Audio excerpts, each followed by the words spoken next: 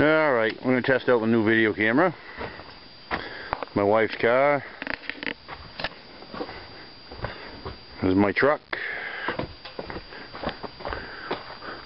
With my Craigslist cap on it, that's why it's a different color. Hey, $100. Can't go wrong.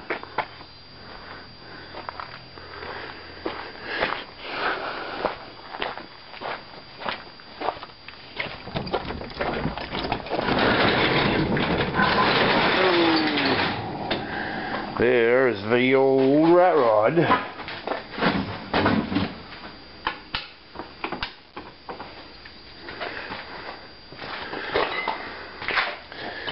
I'll go check this video out and see if it looks any better than my phone camera did.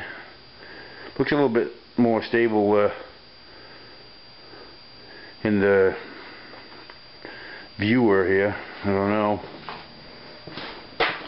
Here's a look at my door, where I had to repair the bottom of it. When I was doing the door latch deal there, I had to fix the bottom of the door up. I don't know if any of you guys remember seeing it. It was pretty tore up before. Bottom of it was all bad, kind of floppy and ragged. Well, I had to do that to it, kind of get the door buckled up. That little piece of wire sticking out is what I was using to open the door with.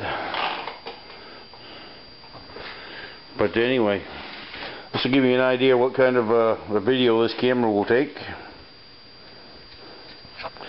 There's my bench all covered in crap. Tools.